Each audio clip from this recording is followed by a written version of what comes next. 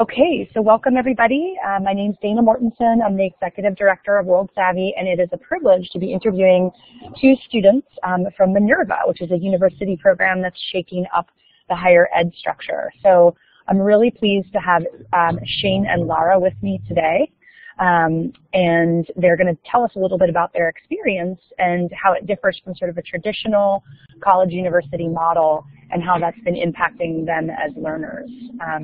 So to start, Shane DeBoer and Lara Bach, why don't you tell us a little bit about yourselves and tell us a little bit about Minerva and why the structure of this university program is so different from what you've experienced.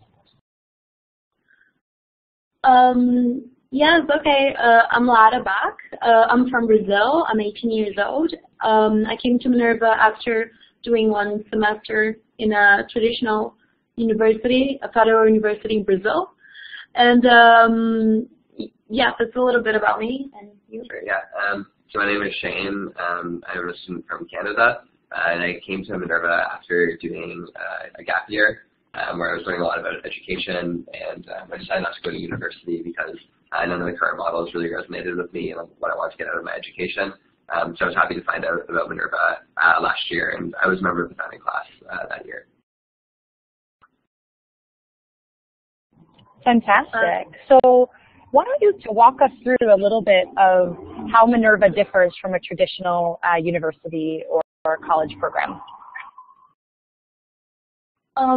Minerva is a university program. We offer an undergraduate degree, and we have a very distinct experience here at Minerva because during the 4 years of undergraduate, we travel to 7 different cities because our classes happen in an online platform, which we call the Active Learning Forum. And this platform was designed and envisioned by Minerva, and it uses several principles of how students learn effectively by our dean, Stephen Coughlin, which is a great neuroscientist who learned a lot about how the mind works when it comes to learning and education. And the fact that our classes are online allows us to travel to different countries while we graduate. Cool. Yeah, so I would say that that was a pretty good explanation. Like another thing I'd add to that, though, is that our curriculum is quite different than what you see at a traditional university, especially in the first year where there's a really strong focus on cognitive skills, something we call habits of mind and foundational concepts. So instead of focusing on like memorization of content, which is typical in like first year university classes, at Minerva they really do kind of an introduction to thinking, how to analyze problems, how to communicate yourself, and those kind of what are usually kind of viewed as like soft skills are actually at the foreground of our curriculum. So if you're taking a science class, you're learning less about the like memorizing biological facts or physics equations, and it's more about how does the scientific method work, how do we conduct research, how do you actually apply those things in a real world setting, and these kind of skills are what you spend the first year doing, and then the curriculum really builds into allowing students to go into an area of interest and complete like a capstone project, which is an applied learning project, which is the culmination of all the things they've learned throughout the 4 years. So I'd say the curricular aspects are also very different. Like Lara said, the pedagogy is definitely different. We study only in small seminars, but also what we're learning is also quite different than a typical university. Yes, and yes, this is primarily higher education. It's an undergraduate degree. We finish and we graduate with a diploma in the field that we major in. Great. So tell me a little bit about, I mean, this obviously has real world connections, but as you think about what you want to do after graduation, how do you see the way that you're learning preparing you for that reality in whatever field you're interested in, and maybe speak a little bit more to the fields you are interested in post-graduation? Yeah. So when I was looking at Minerva originally, the reason why I took the gap year was because in high school I became quite interested in K-12 education. So I was taking a gap year and I was looking at different education models, and that's really how I came across Minerva. And a lot of the projects that I was working on that year, it was kind of like about like the future of learning and how you can bring education to more people. And a lot of the questions that were asked, I realized like there were really things that I can learn about in school necessarily, because I was working on new problems that haven't been solved yet. I realized that what I needed was really more of a skill set to be able to solve the problems. I needed a way to know how to acquire information that was rigorous, how to analyze that information. I needed ways to communicate my ideas. I needed to understand the second order effects of whatever interventions I would advocate for were. And these were all things that didn't seem to align with the typical kind of content-based models that I was seeing at universities. So I still my hope right now is still to go into K-12 education. And I really felt like a lot of the problems that we were facing there, I mean, if I have a degree in education, I can learn about, I guess, lots of different content areas, but what excited me about Minerva was really the opportunity to learn about acquiring a skill set, which would allow me to tackle not just this problem, but really any problem that I'd work on. Excellent. And Lara, what about you?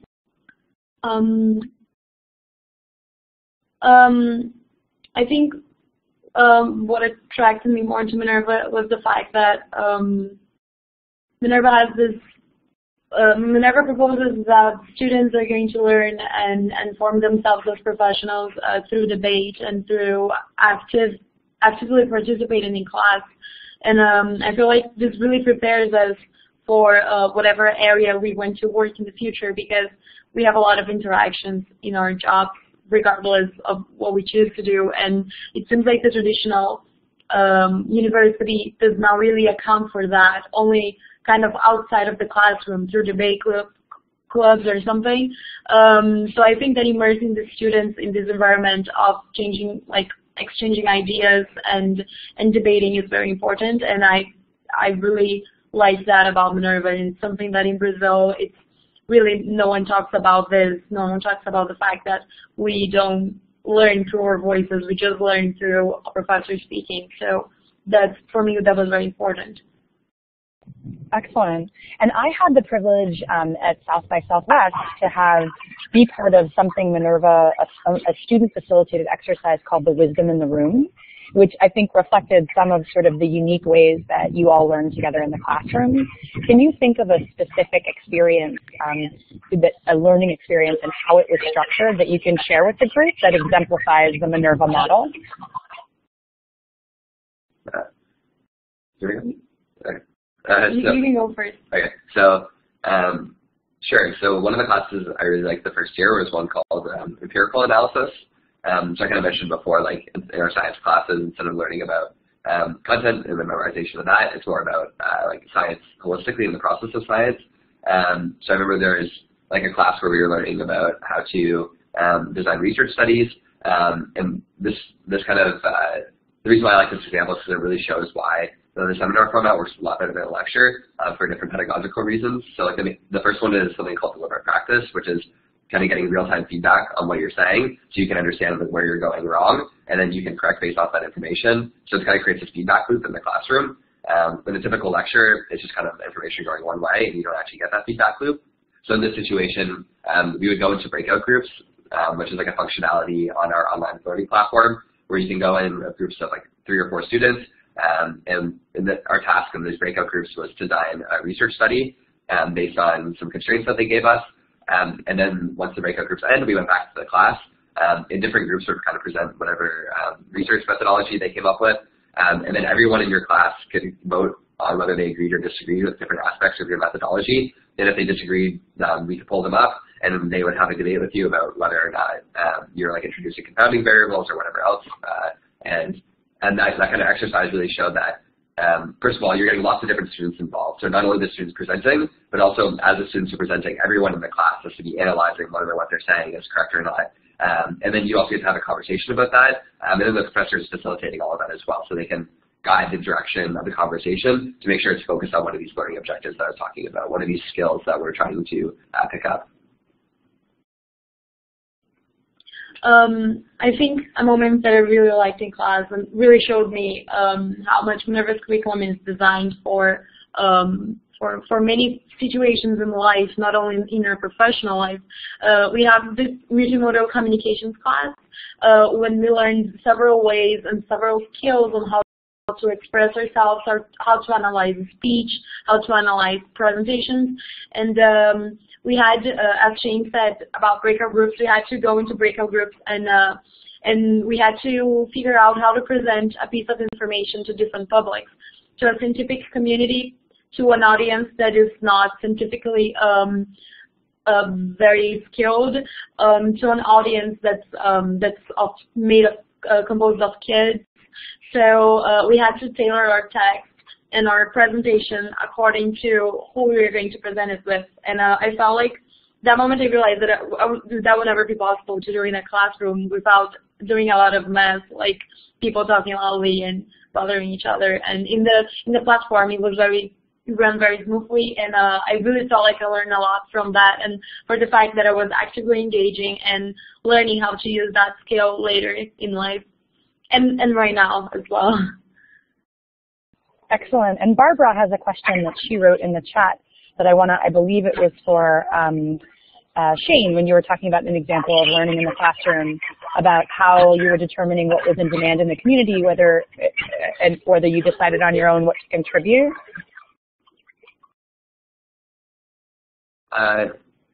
Sorry, what was the question asking? I am just reading it here. I'm a little bit confused about Barbara, did you have a clarification, or you can type in the chat box if you wanted to know specifically about one of the examples that Shane was giving, and we can come back to that. And in the meantime, one of my, hand raised. Okay, Barbara, why don't you go ahead and ask your question?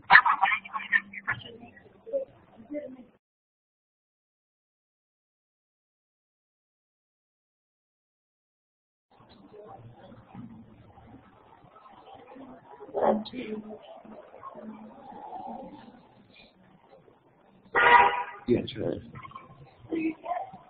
Go ahead, Barbara.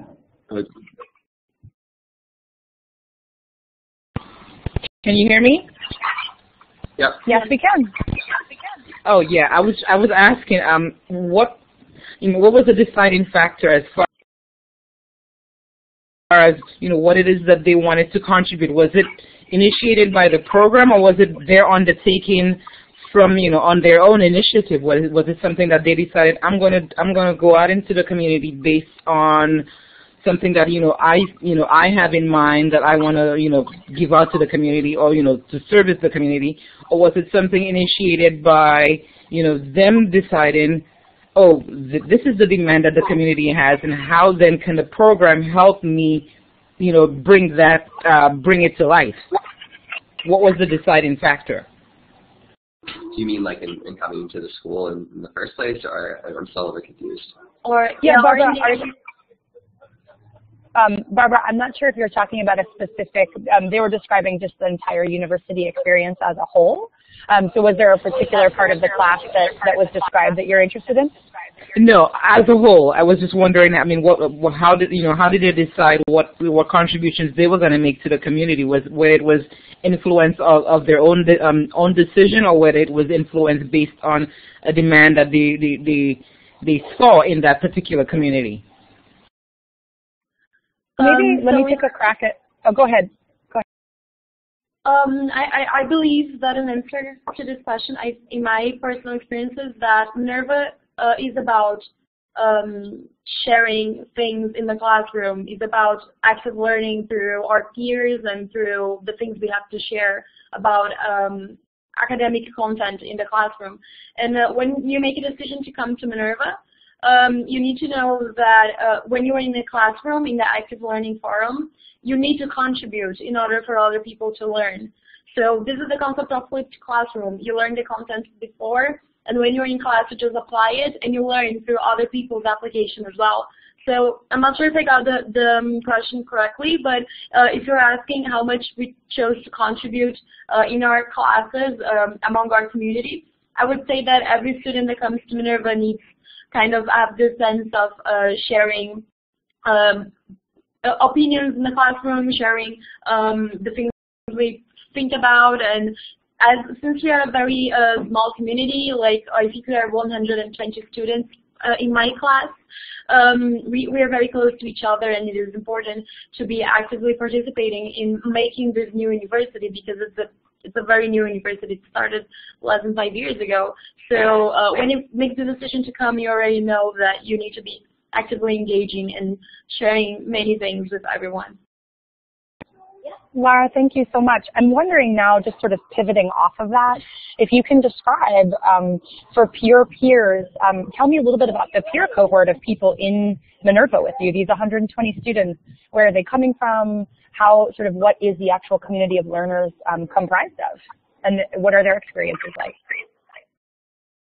Yeah, sure. So we're about 80% international, including us two, in our class.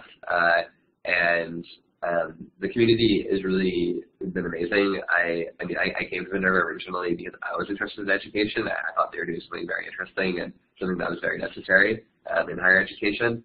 But I also realized as I was here that a huge part of the value here is that you're bringing together a group of people that, one, solve these problems in education and want to take their learning seriously enough to kind of take this risk, but also you have very kind of academically strong students that show up in Minerva, and there's like a rigorous admissions process, and the classes are in like concentrations and everything do uphold a high standard of academic rigor. You know, these students have definitely had options to go to other places, and I think something that's really cool is that a lot of students decide to turn down other very established, very prestigious universities to come try something completely different, which means that a lot of the students here care a lot more about kind of the substance of their experience more than kind of maybe the prestige surrounding it. So they care a lot more about like their actual experience than about a title.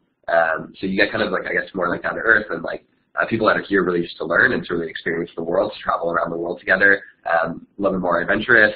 Some students are a little bit more entrepreneurially inclined. And yeah, so I think that you not only do you get this international cohort, but you just get this international cohort of like pretty adventurous, pretty inspiring students. Yes, I see Barbara is asking what is the goal of Minerva as far as technology integration and global connectedness is concerned.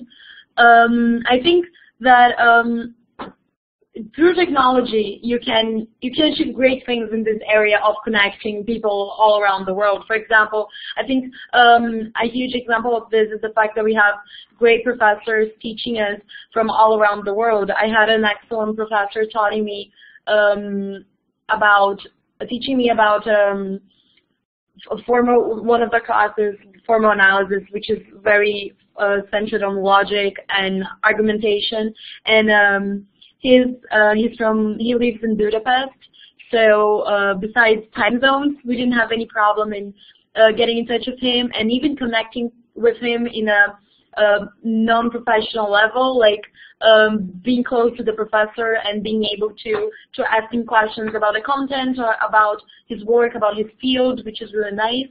And we do all of that through the platform. And yeah, I think you mentioned, especially in the age of social media in the chat, I think I really believe that students our age, our generation, like people that are 17, 18, and until like 20-something, we grew up with cell phones and internet all around us, and it doesn't make sense to go to a classroom and having professors telling you to put your internet aside, because that is a tool that should be used in order to help students learn through this medium that we use it all the time for our own pleasure. We can also learn through that, and that's exactly what we do through the Actions Learning platform. Yeah, I didn't do that. Like really the scope of what Minerva is doing with technology is just like facilitating these class seminars. It's really like there's an educational kind of vision set for Minerva, which is like they wanted to provide this global opportunity. They wanted to be able to teach in small seminars. And what this online technology does is just it allows a medium for all of that to happen in an efficient way. So like it's not really just technology for the sake of technology, and like we're gonna put like an online university or something like that. Like the online aspects of the school are quite minimal actually. It's only the time that we spend during class every single week on the seminar, and everything else, the city immersion, us doing our assignments together, living with your cohort, like that's all in person. So the only difference between us and a regular college in that regard is just that instead of walking to a building to take a lecture, we have software that facilitates highly interactive seminars.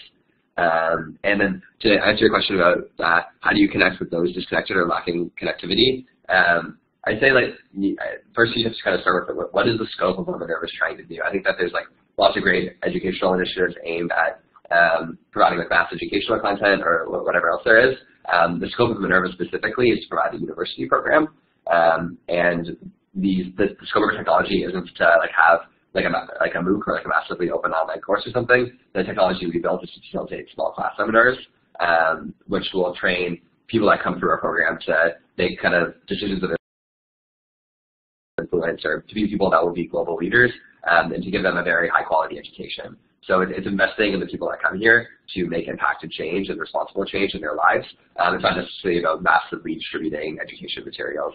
To answer your question about social media and all that, I think that's a little bit outside of the scope of what we're doing, but also a very noble cause. Yes, I think Dana can't talk at this moment. She's having audio issues, so she wants us to share a bit about how what we are learning applies to higher ed generally. What do we think needs to shift more broadly in higher ed to leverage the gains Minerva is providing to you? Do you want to answer this? I feel like you have anything as well. Sure, yeah. So it's about what needs to shift more broadly in higher ed. Okay, great. I think there's like the pretty accepted notion right now is that we can't just keep charging students so much money for content that's free. And like, I mean, students know how to use the internet, and if they're like self-directed enough, they can really get a higher quality education. So it's just like the first thing that needs to be done is really, I think, to make use of the resources that are already out there. Minerva doesn't teach any introductory classes. If we want to take Econ 101 or like Intro to Calc, we can do that on our own time through online courses. And it's immoral kind of for a university to charge you for that when that exists. So what they do is they direct us to those resources. So by the time that we get to class, and we're already prepared and we already have that introductory knowledge. And what they understand is the role of the university really then is to bring students together and to have them have like deeper conversations about these things, learn things that would be harder for you to learn online by yourself, and create an environment for collaboration amongst students that are like-minded. And then also how do you apply that learning in a real setting? And that's really what I was talking about the capstone project earlier. It's really, in the last 2 years, is a really strong focus on you creating something. Whether you're a computer science student, you want to create some sort of, I mean, we're looking at right now, so the generic example would be to create an app, but maybe like I'm interested in K-12 school and I might want to start like a school model or something like that. And really, I think colleges and universities need to start leveraging the personnel that they have available and the students and have them, instead of just disseminating information, there needs to be a shift more to kind of collaboration, actually working on real projects so students are actually equipped to work on things once they graduate.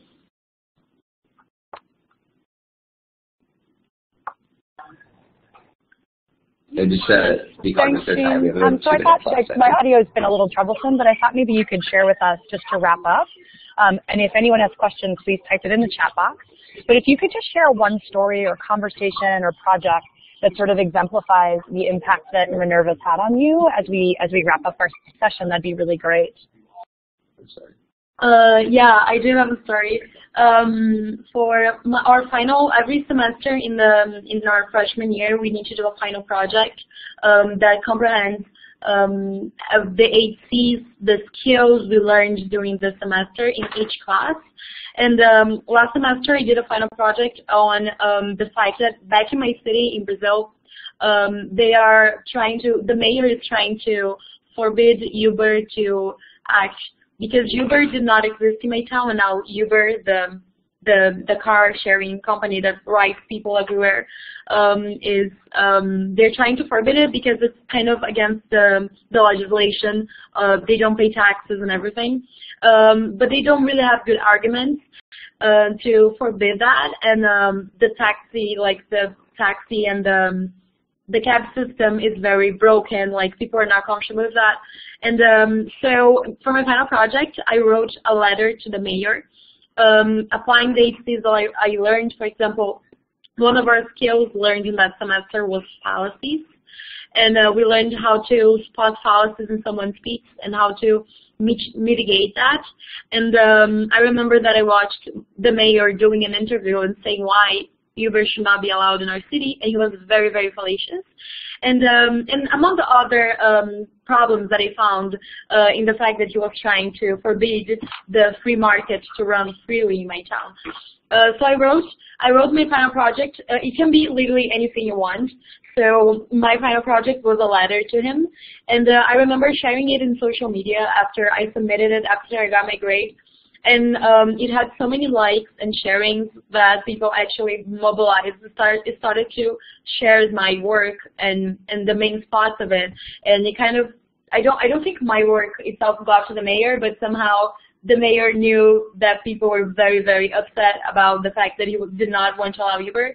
And then actually Uber was allowed after all of the conflicts. And I really felt like I accomplished something with that, because it really raised the awareness of a very unfair situation happening, and how I kind of helped to raise this concern in my community back in Brazil.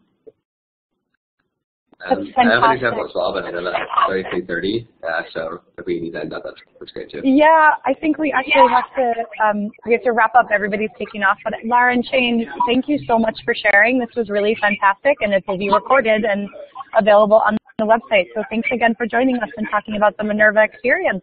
And thanks everyone for being here. Thank you. Thank you very much. Bye-bye.